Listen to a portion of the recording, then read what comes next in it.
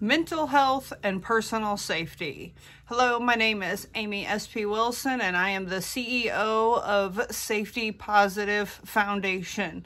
Today's video is talking about mental health and personal safety. On this week's Tea Time, it was all about mental health and personal safety. So I'm going to try to give you a recap of what we talked about in an hour in a short 10-minute-ish YouTube video, because we packed a lot of information in an hour discussion, and it was great because we brought on a mental health professional.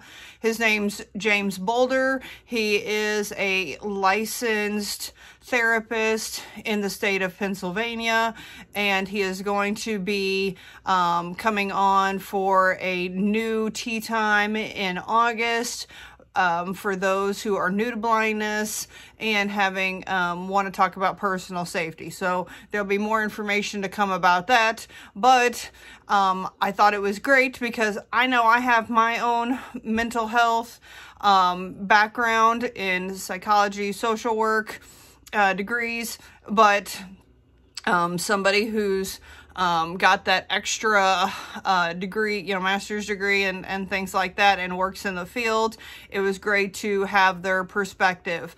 Not only does he have that, but he also has his own personal safety background in martial arts. So I was like, yeah. Anyways, I'll stop nerding out about my excitement of the tea time and get you into the nuts and bolts of what we really talked about. And so I really nerd out about mental health and personal safety myself, because I think that it really does connect in a lot of different ways. And so I could probably spend hours and hours and hours talking about this. And so I'm just going to touch base on a few different highlights that I feel that that sort of touch points on what were the best that we talked about within that particular tea time. And so the number one thing when it comes to talking about mental health and personal safety is that grieving process when you are diagnosed with your vision loss.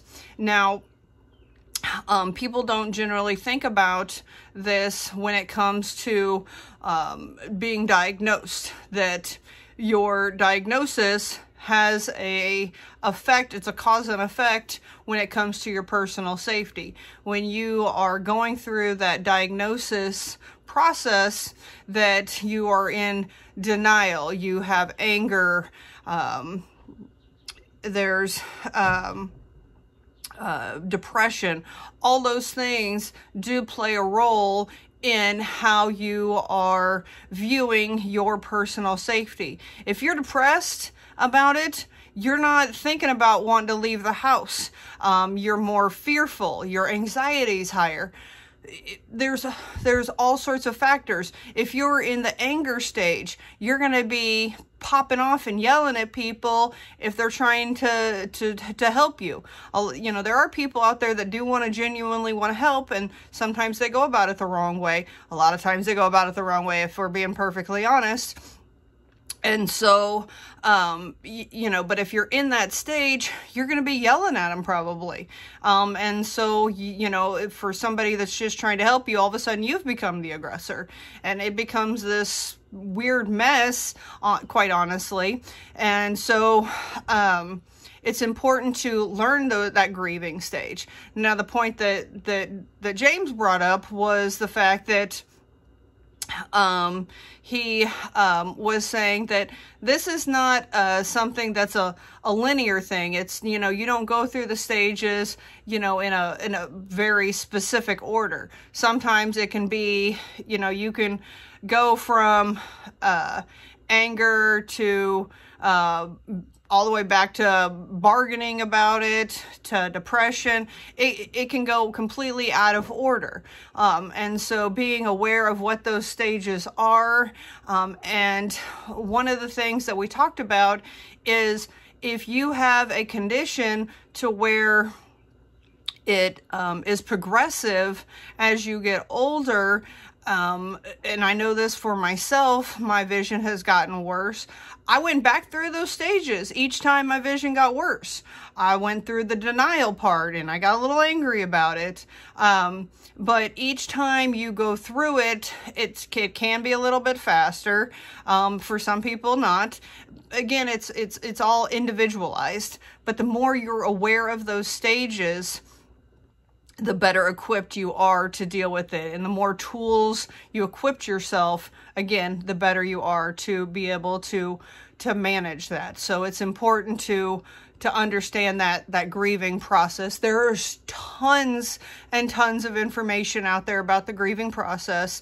It's probably more specific about death than it would be specifically with disabilities.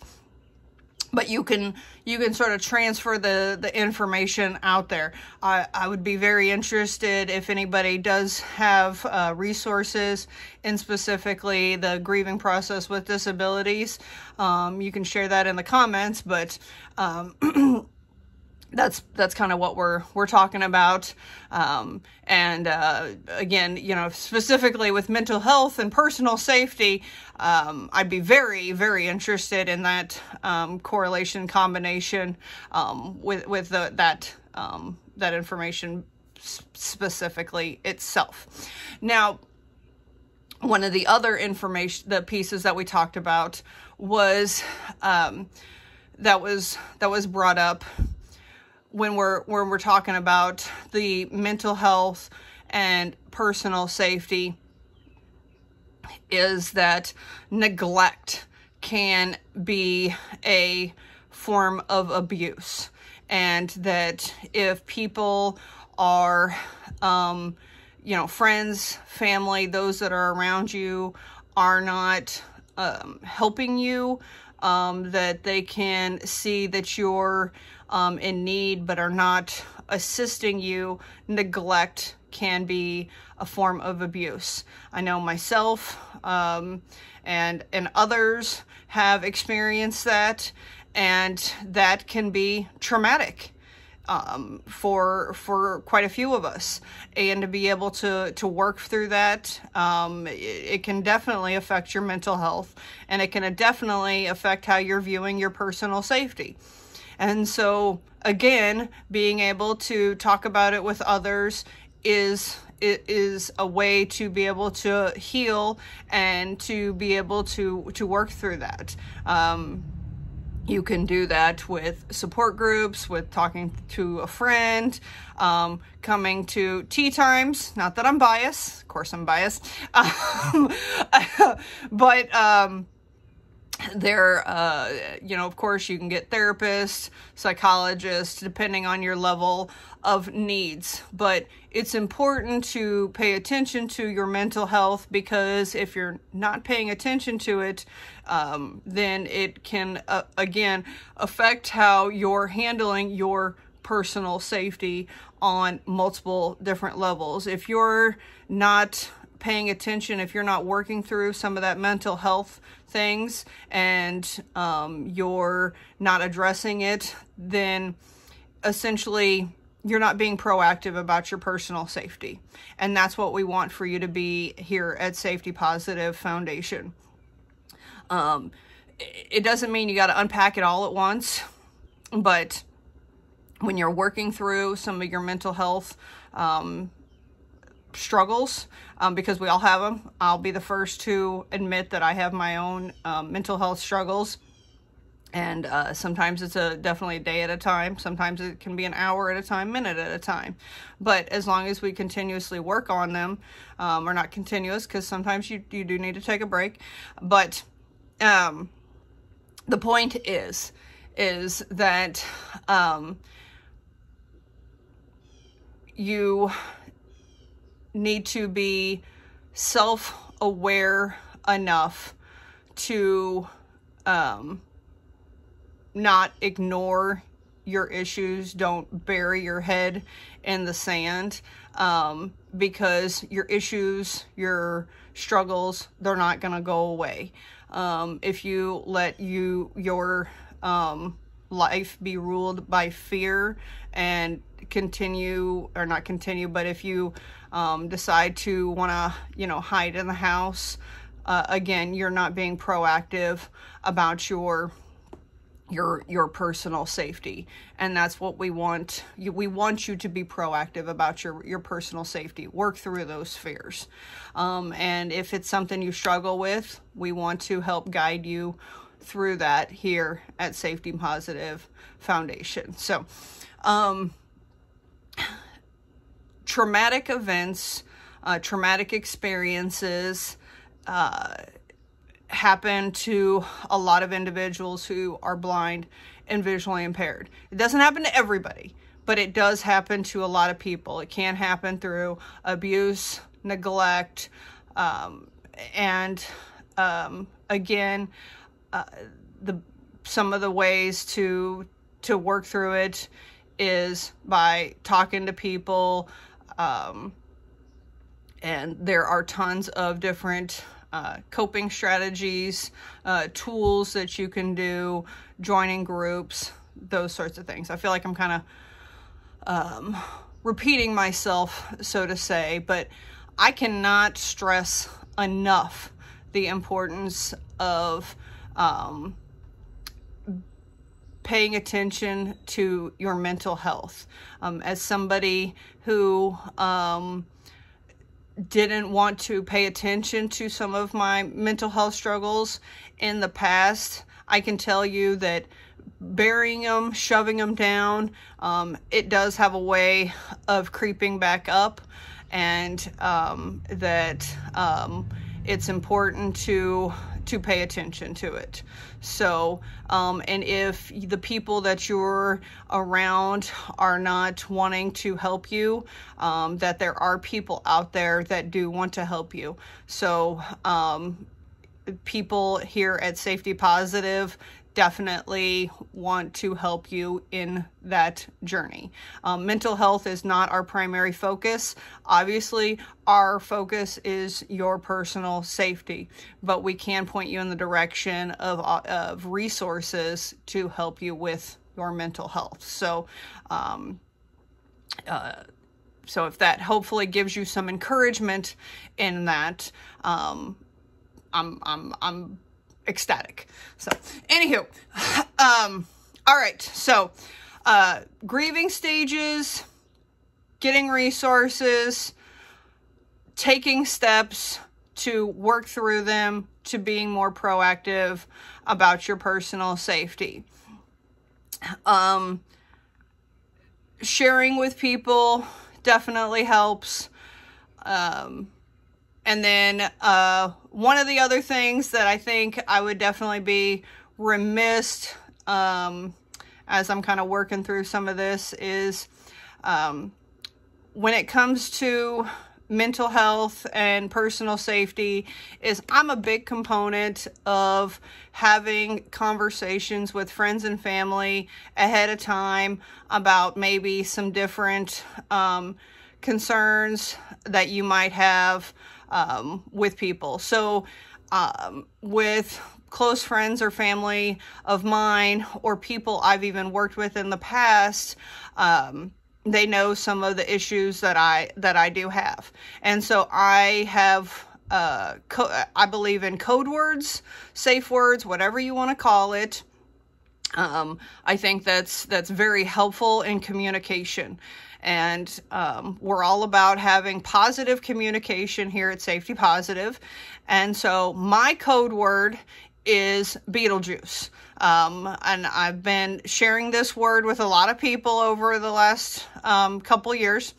And so, but if I'm with friends, and I'm at an event or something like that, and I go up to a close friend, somebody part of the Safety Positive team, and I tell them, I say, hey, Beetlejuice, they're going to be like, okay, what's going on? Do we need to, have a conversation? But they know there's something going on that they need to be paying attention to all of a sudden. Like, it's not I need to have a 2-minute, you know, I've said something in 2 seconds that could have potentially taken 2 minutes.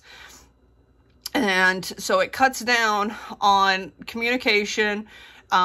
It helps with my mental health because I've communicated that I'm having some issues potentially, that, you know, all of a sudden the person needs to be aware that, you know, they need to be paying attention to what's going on around me. It's helped a lot. And so you can have different code words. Me and my son have different code words. For him, because he's had some different mental health issues in the past. And so we have 2 different code words. So one's for when things are really serious. And then there's another one for when he just needs to talk. And I don't need to be mom. I just need to listen. And where I don't need to be emotional about it. I don't need to try to fix it. I just need to listen to what he needs to say. And so and I've heard of what I would consider the younger generation having different code words. But I have a friend that she has a code word that she can text somebody that they know that, you know, that person needs to call them and say, you know, hey, do I, you know, all right, give them an excuse to get out of a particular situation or something like that. So these words can be helpful to establish that my safety, my mental health, my whatever is, there's something going on and I need some assistance, but it's a conversation that's already been had, and they can potentially get you, give you, I'm struggling for the word here. I don't know why, but they can give you that assist to help you to get to the next part to get you to the next part you need to be in. So I encourage you that you know, if you have people that you're close to, that it's helpful to have these conversations with. And sometimes I actually had a friend that she was totally blind, and so we had a code word that sometimes she just wanted to know when people were being overly, I don't want to say weird, but because we were like our own circus, you know, with me and my cane. She had her guide dog, and so we were on our college campus, and we were kind of our own little circus, so to say. And so when people would be overly staring or something, I'd be like, "We're going to the circus" or something, and it was our own little code word. But she would know that exactly what was going on, and then afterwards I could, you know, explain the situation to her again. But it's a way to communicate kind of in a situation of what was going on without having to explain in a public setting to her that this was the particular situation. She could understand in 2 words what was going on without me having to give the full breakdown, because it happens so much that that she, you know, she definitely picked up on the energy, because energy is something that I feel like as blind people, we definitely pick up on that energy of people. Not all blind people do, but it's a common thing. But anyways, again, I could go on and on about this mental health stuff if you can't tell.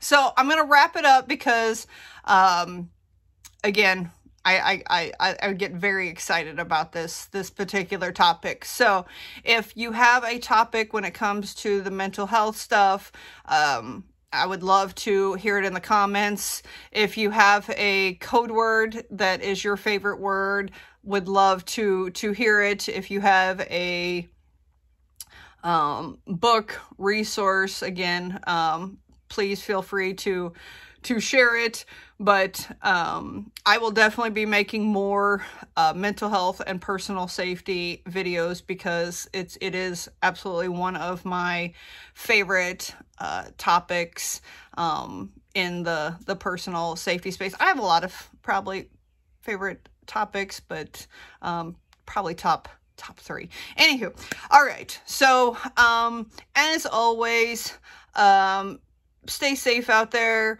and keep it safety positive, and we will see you next time here at the Safety Positive Foundation channel. And in June, we're doing consent and boundaries, and I'm very much looking forward to that. And so keep it safety positive.